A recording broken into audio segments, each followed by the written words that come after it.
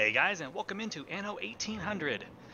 In this little guide video I'm making here, we're going to talk about production chains and how they work with your economy, how to keep your economy balanced while you're making production chains, and how not to overbuild. So we're going to go over production chains, how they work, what are they, how to read the information provided with them. We're going to talk about interactivity between production chains. Some chains have overlapping materials that they share between two different chains. We're also going to talk a little bit about the cost versus the output, as well as the income that they provide to the citizens. We're not going to get into it too much. It's a very complicated topic, but we're going to touch on it a little bit. We're also going to look at the Wiki and talk about the Wiki and go over production chains and the spreadsheets on there and how that info was shown and how it's described and how to read what you're seeing on the Wiki. We're also going to talk about calculators, and we're going to talk about production boost and alteration items. So, a disclaimer before I get started. This video is going to assume that you want to make everything yourself. That you are not going to buy any goods or any raw materials or any finished products from any of the AIs on the map, or you're going to use any of the specialists that can provide free items. Items like Mr. Garrick, who is an epic card slot, or an epic card, can provide free jewelry and pocket watches to engineers and investors within the radius of the town hall that he's equipped in. So items like him, I'm not going to go over. I'm going to assume that you're not going to use them. You can use them. There's nothing wrong with using them. They're great for offsetting the need for a lot of production. But this video is going to assume that you are going to make all goods yourself. You're going to need to produce all of this stuff yourself. So keep that in mind while watching this video, and don't be sitting there yelling at the screen, oh, but you can go and buy ore from Eli, or you can go and buy cigars from Kahina, and you don't need to do this, you can use this and that.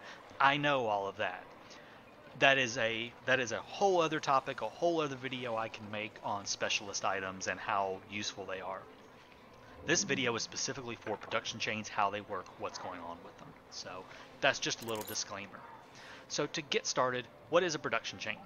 Well, very simple. Production chain is what you see down here in the bottom, and it has these little arrows between them.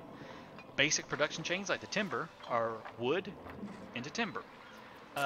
Work clothes are sheep farms, which produce wool and go into framework knitters. Some things get a little more complicated, such as the steam motors under engineers, which takes iron and coal to make steel, and zinc and copper to make brass, and those two things are going to a motor assembly line to make steam motors. Investors have one later on that I haven't unlocked yet, called the steam carriage, which gets even more complicated. It's quite a large chain, so you can see how these chains can branch out. What these are down here are showing you is what it takes to make the final product. It doesn't necessarily mean you have to build that entire setup right there every time you need one of these buildings, though. That is not what this is telling you. This is just telling you what it needs to make the final product. So keep that in mind when you get ready to build these chains, and we're going to touch on that just a little bit more here in just a few minutes. I just kind of wanted to go over and show you what these different chains are. There's lots of different production chains. They unlock as you level up your tiers of your citizens and get higher. So like I have everything for farmers, workers, artisans, and engineers. Investors, I need 3,000 investors to unlock. Gramophones, I can't build them just yet. Some stuff requires things in the new world. Chocolate, for example, for the investors, can only be made in the new world. And it requires a certain number of new world residents in order to unlock that actual building. So you do have to level up both the old world and the new world and get citizens in both areas in order to unlock everything you need to build those different items. So that is something to keep in mind, especially once you get up to investors. The stuff for like engineers and artisans, you'll get that stuff pretty early on, and it's real easy to unlock. Investors is where it starts getting more complicated, because you need a lot of obreros to unlock stuff for like the cigar manufacturing, the chocolate manufacturing, I wish I could play this from and so on from there. So keep that in mind when you're building your stuff, that you need to be upgrading both the old world and the new world.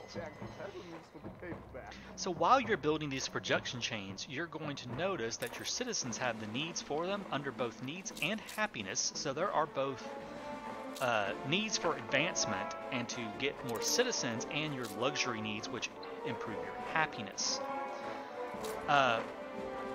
Any goods, any produced goods give you coins as well as extra people. So as you can see right here, for artisans, you get 15 coins for having a supply of sewing machines, but you don't get any coins for having a university. Same with fur coats, you get 22 coins for having fur coats, but you don't get anything for having a school. Happiness is kind of the same, except it doesn't really make much rhyme or reason as what gives you money or not. A variety theater gives you happiness and coins, but a church only gives you happiness.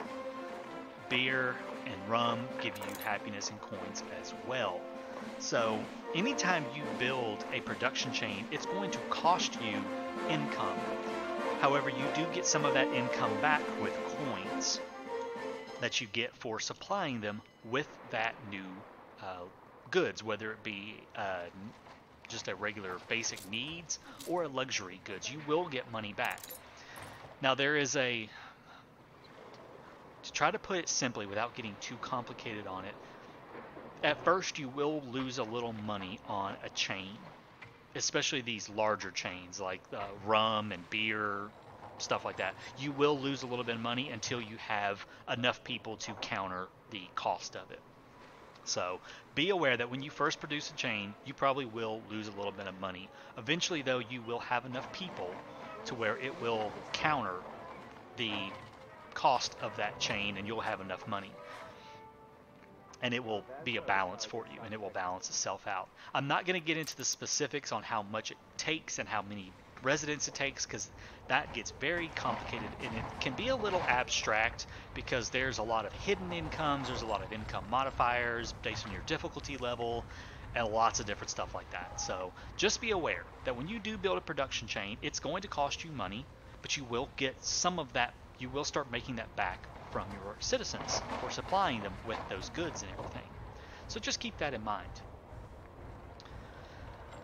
Now, the biggest thing that I have been noticing for the past couple of weeks, talking to people on Facebook, Reddit, Discord, and other areas, talking in PMs, DMs, whatever M's, is that people are struggling, especially once they hit artisan, that they're really struggling to maintain their economy.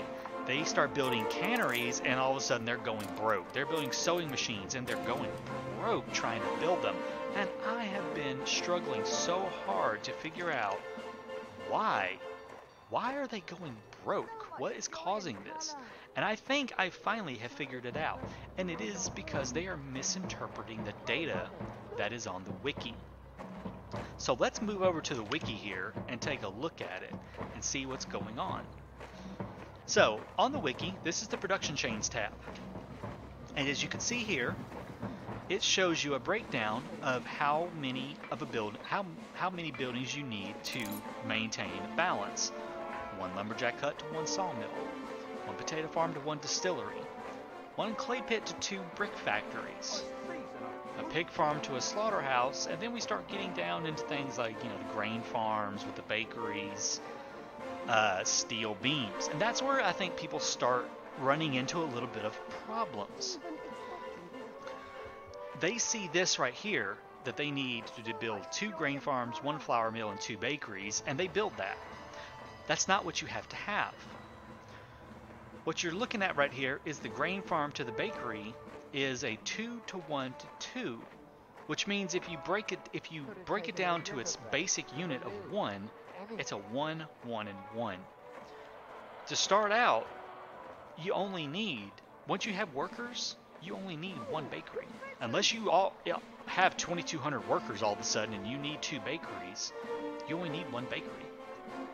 Now once you get up to artisans actually do take double.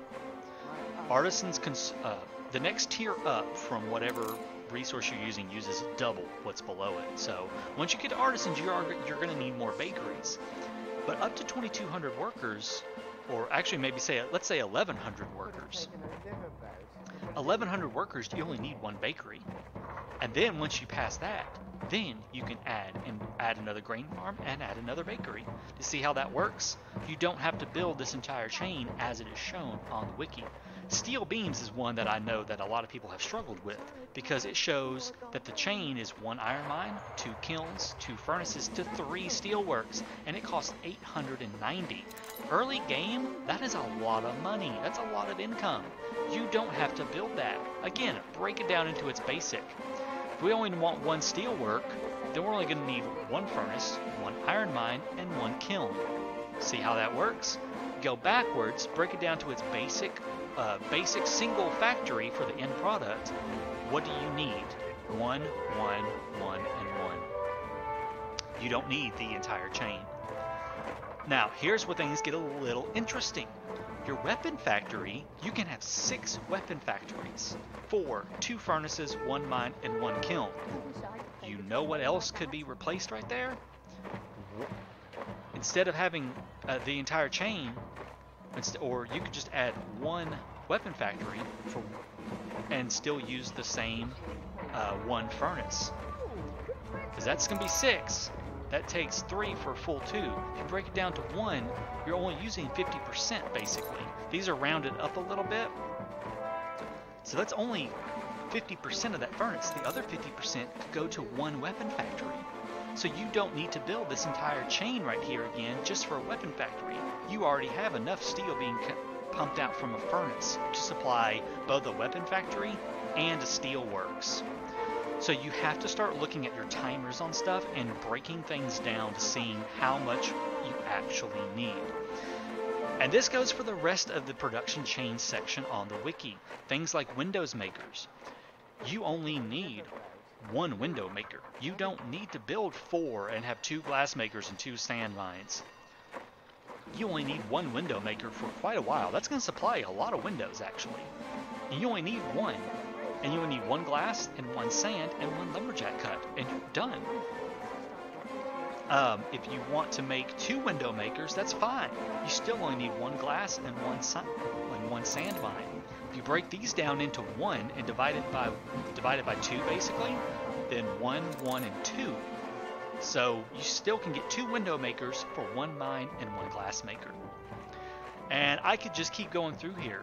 Canneries, sewing machines. These are the 2 I think people are really struggling with, is they're trying to build all of this at the beginning, and look how much this costs for this full. Now this is a fully optimized chain based on its lowest common denominator, which is the iron mine. Iron mine produces it every 15 seconds. So to get a full chain for how much iron you can get, that's how much it would take, but you don't have to build all that at first. You only need to build 1 cannery. Really, you could build 1 cannery, 1 kitchen, 1 farm, 1 red pepper, 1 iron mine, and you're good for a while. You can add on another kitchen and cattle farm and pepper as you start seeing that you need more canned foods. So as you go down through here, keep that in mind while you're looking at this wiki, that you don't have to build all of this. There was a thread on Reddit the other day where someone was talking about how in the world am I supposed to keep up build enough gold mines. They're like, I need jewelers, and the wiki's telling me I need 10 gold mines for jewelers and for where else was that? It was oh, here, pocket watches. They're like, I need 20 gold mines? No, you don't. That's for 3 clockmakers. You don't need 3 clockmakers. Look how many 3 clockmakers supplies up to 20,000 engineers. You do not need that at all.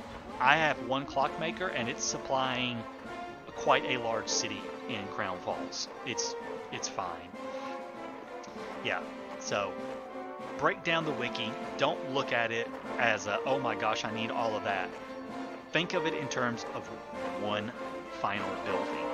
Okay, that's where you have to look at it, is your final building. Break it down to 1, go backwards from there. Okay, I hope that makes a little bit of sense. Let's see. And of course, this goes to the New World as well. Everything in the New World is the same. You only have to think about it in terms of ones. So, yeah, keep that in mind. Break things down.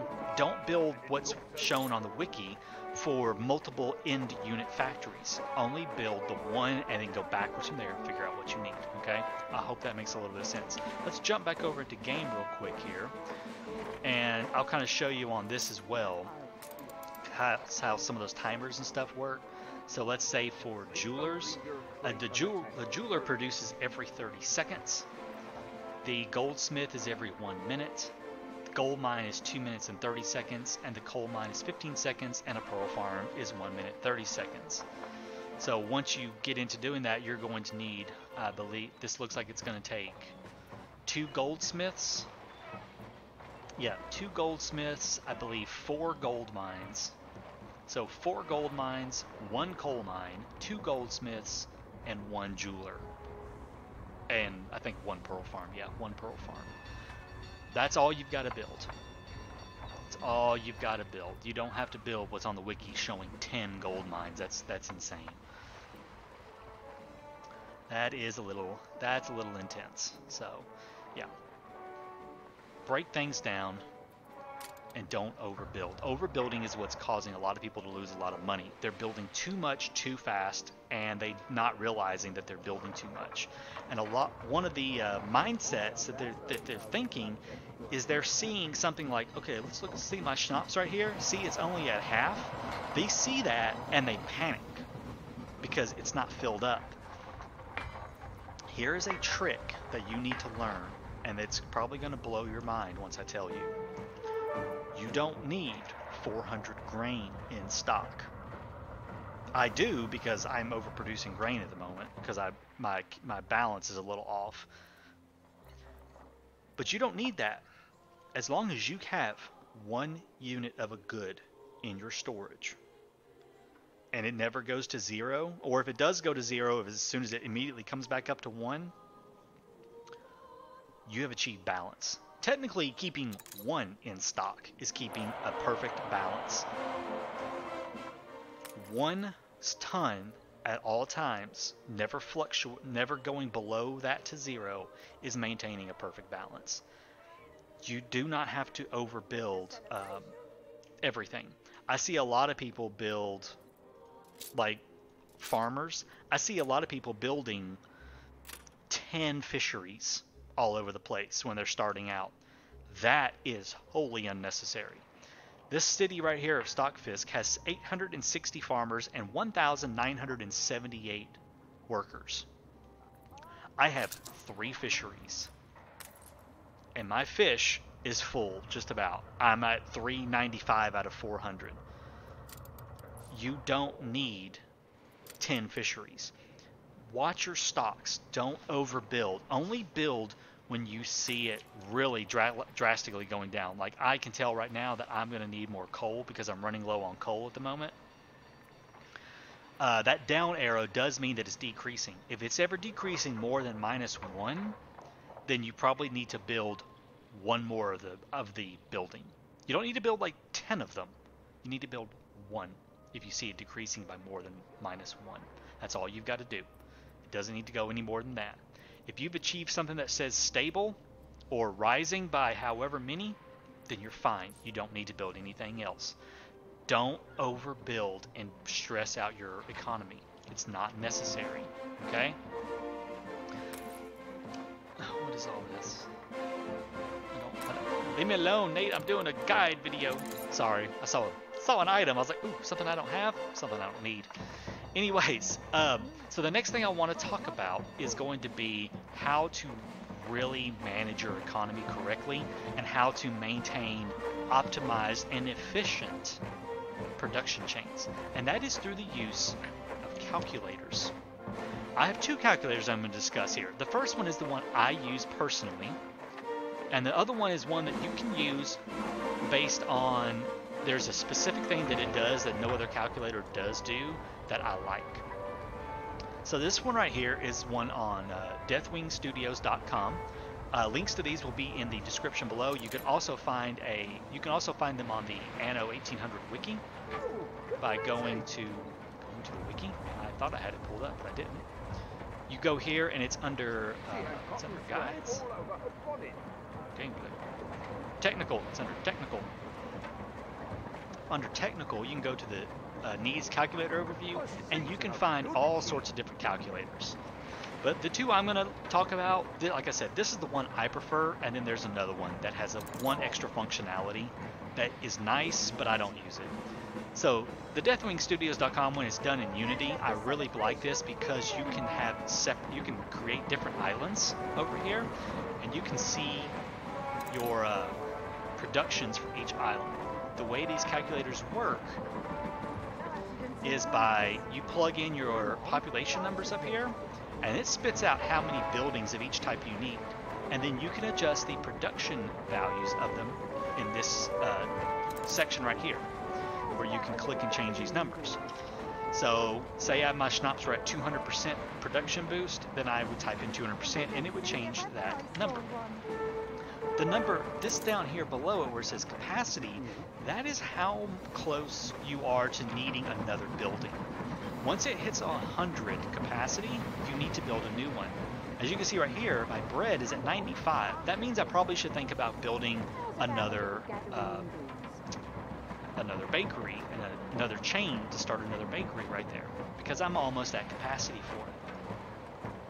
You can go under construction materials and put in how many of each of these buildings right here you have, and then it will tell you everything. It tells you your raw materials you need, your agricultural materials you'll need, and intermediate products, which are the in-betweens that you need to be making. They are highly useful. I recommend them to novice players and even veterans because it does help keep you from overbuilding.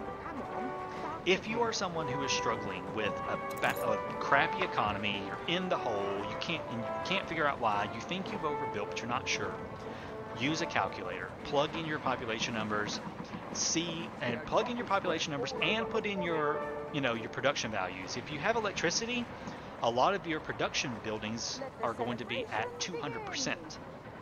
Actually, all of them are. All consumer good buildings can be boosted with electricity, except the ones in the New World. So coffee, rum, cigars, chocolate cannot be boosted with electricity. They have to be boosted through specialists. Everything else is built in the Old World, and it can all be boosted to at least 200% with electricity. So modify those and see what it spits back, and then go through your city and see how many that you need to get rid of. If you aren't aware of this, you can actually go and see how many you have on the island. So you can see right here, I have 3 fisheries on this island. I have 3 schnapps. I have 3 potato farms. It tells you how many you have on that particular island. So make sure you go through and check to see how many buildings you have compared to what you need, and that will help you to start balancing everything out. The other calculator is right here. It's on GitHub by Nahol, or however you say his name. Oh, probably just butchered that. It is not as detailed. It doesn't tell you the capacity that you're almost at or anything like that, and you cannot do multiple islands, so I don't use it. The only reason I'm going to talk about this is under this triple gear icon, let you put in a specialist that change up how goods are produced. For example, the fur coat factory has a specialist you can find that removes the need for cotton fabric and lets you use wool instead. There's a legendary version that takes out the fur and the cotton fabric altogether and replaces it with iron ore and wool. So this lets you put those in, and it is very nice. But I don't like this particular calculator because I can't see the capacity and I can't create multiple islands. So that is why I don't use that. I use this one right here, and if I have specialists that let me change up the production inputs, then I just go in and I figure out myself based on the timers how many of those I need. So speaking of those, let's segue into specialists and alteration mechanics. So I'm going to show you one right here. This is my trade unit I have over on this island Stockfish that has two specialists in it. One is the costume designer that replaces input for cotton fabric. It processes wool. That is for the fur dealer. So now I just need wool and furs to produce fur coats. That cuts out the production for cotton fabric altogether from this particular building right here, so I don't have to worry about it. The other one I have right here is Chef Michael. This is one that a lot of people love to get because it takes out a huge production chain. Instead of goulash, the building processes pigs in the cannery. So if you remember the cannery, you know, it's got a decent little chain. You need beef, red peppers to make to go to an artisanal kitchen to make goulash to go here. This takes out all three of those and replaces it simply with pigs. Alteration specialists are very, very powerful. Some people almost see them as cheating because it makes things very simple. So it's up to you to decide if you want to use them or not. If you're interested in changing up your production needs and cutting out some stuff that you don't want to make anymore, go hunt for these guys. You can get all of the specialists from Eli. You can also get really good ones from rescue missions, rescue expeditions. And you can also get a few from Isabella Sarmiento in the New World. That's where you're going to get most all of your different specialists from, is those people. You also can get them from quests, and you get them from the public mooring, which you put on your island, and you'll get special visitors on occasion. To get more special visitors, you need to increase the attractiveness of your island. Now, the most common types of specialists are the ones that change the production percentage. So we're going to run way over here to my pig area, and you can see right here I have two up here.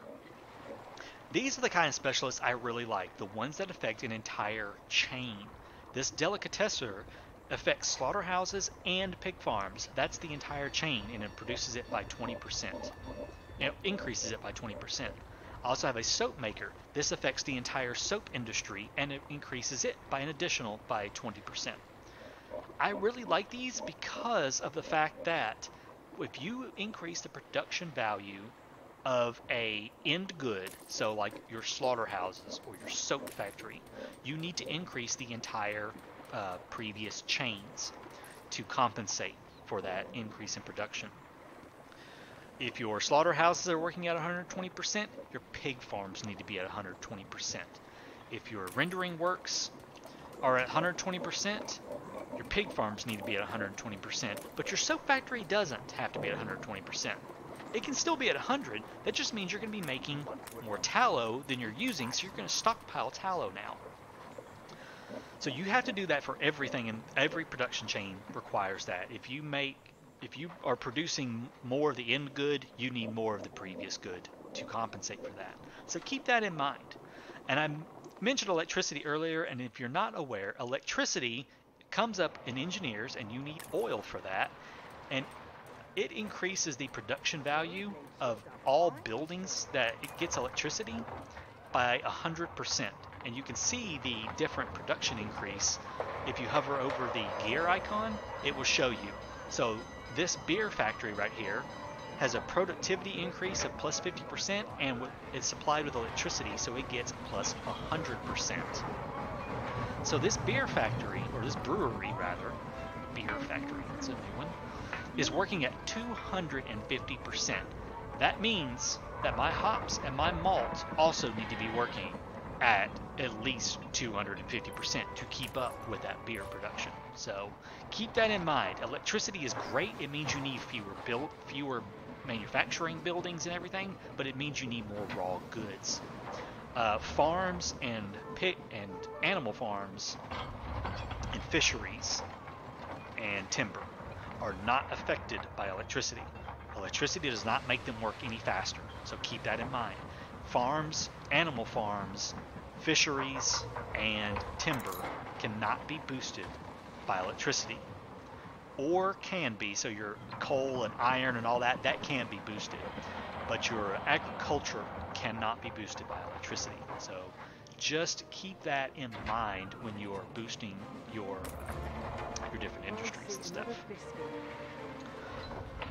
I believe that is about it. I think that's kind of all I really wanted to talk about. I know I rambled a bit. I don't really do a script for any of these kind of guide videos. I have notes, I talk about things. I try to segue into stuff as much as I can and discuss different things as best I can. But if there is anything I did not cover, or something I did not cover very well, or you're still kind of confused on, please let me know in the comments down below. I'm happy to answer your questions, and I'm very sorry if I didn't explain something very well, or if I skipped over something a little too quickly and everything. Just let me know in the comments below. I'm more than happy to help out and answer questions. I love this game. I'm a big fan of the Anno series. I've been playing it for almost 20 years now. So I'm very, very happy to help and answer any questions you might have. Just feel free to ask down below. You can check out the Anno Discord server. There's going to be a link to it in the description below. I'm also going to have links to the calculators I use below. So hopefully this video has helped you understand, where your money might be going if you're going broke trying to build stuff, and how to build your production chains, how they work together, and when to build stuff and when not to build stuff. So hopefully that helps a little bit. If it did, leave a like down below. Let me know that you're enjoying the video. Subscribe to my channel. I do Anno 1800 videos daily with the Sunken Treasure DLC out currently, and I do plan on making more guide videos in the future. And until the next one, take care.